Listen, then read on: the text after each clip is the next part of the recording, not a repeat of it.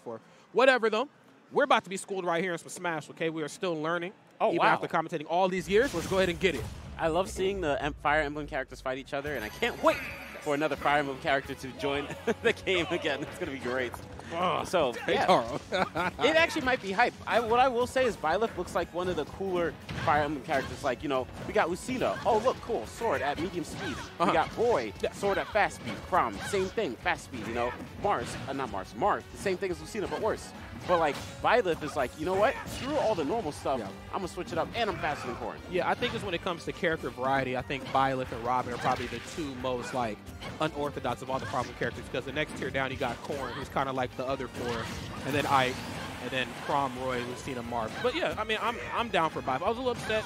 I've seen the trailer, but then I understood why that character needed to be there. And it gives me hope for the future as well, too. But the same can't be said right here for this Roy. He's going to need a little bit more than hope to bring himself out of this. He's off stage right here. And, of course, when it comes to edge guarding some of these swordsmen, you know that the recovery options are very, very linear, very easy to scout out, and very easy to punish, as you can see right here.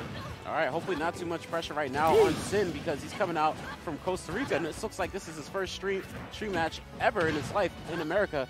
So hopefully he's be able to, you know, bring this back, and definitely not try to get restocked. That would be a little rough for his first game, but it is best of 3, so we'll see what happens. All he needs is one jab back there. Well, it's a little too early. Yeah. Oh, nice. Gets the impeachment. Oh my gosh. Goodbye. Yes, goodbye. Wow. Good. Akko is doing amazing right now. His tag is damn, and that was definitely a damn right there, you know? Yeah, so that was I mean, just very Osmo Lucina play. That wasn't anything like out of the ordinary that we've never seen before. It was just Lucina play at its highest extent. You find a character, obviously Roy might be a little bit stronger than Lucina. What do? You find that character's weaknesses, exploit them. It works out, man. So, like, right now, you know, still doing a good job. He's going to bring it back. You got 3 stock, but this time you're going to 3 stock your opponent, hopefully. Hey. Oh, we got Lilat. That's interesting. I rarely ever see people pick the stage. Usually gets banned. And then the other person doesn't want to pick it anyway. Yeah. But this is a mix-up. Let's see if this works out. Secret Costa Rican special. That's right. Falling up air. Nice. Really good combo starter from Roy. The issue is getting in on Lucina close enough to even get any of your combos started. That's the biggest issue that Roy's having here. Because, like, if you miss space or aerial or any movement properly with Roy, you just don't get anything. You get the butter knife. All right. Looking a lot better. Okay. Off stage again. He's going to get edge guarded. Lucina's looking really good at edge guarding.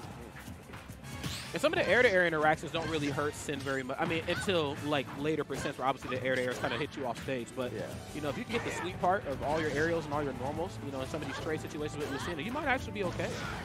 But that's to say you even get your feet back onto the ground right here. Obviously, Akko playing the floor is lava here. Ooh, if that back air actually sweet spot, that probably would have been it. All he needs is one good back air. He needs to get away from the ledge. And here we go.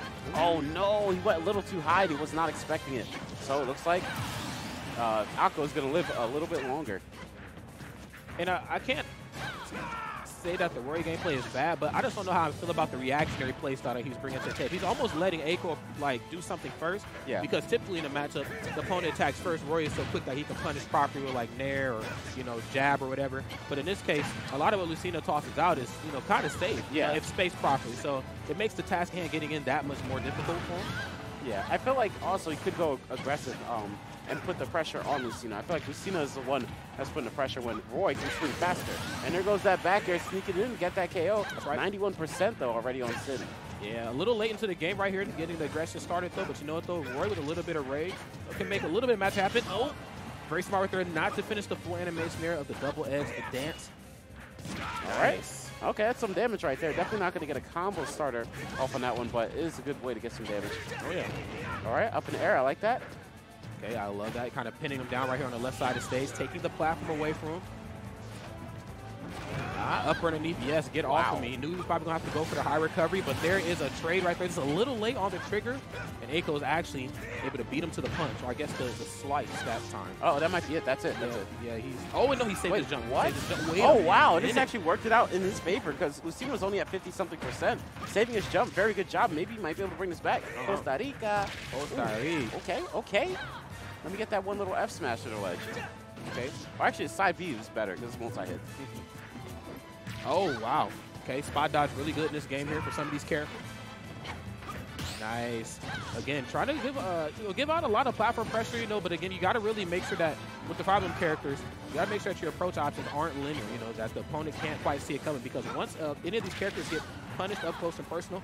They can all punish each other pretty easily Oh, for the most there we part. go. Gets the jab back here, though. Closes it out. There we go. No need for nerfs on this character. Jab to backer gets that clean. Coming out from our boy Sin. Costa Rica. Let's go. All right, let's see if he's able to keep that up.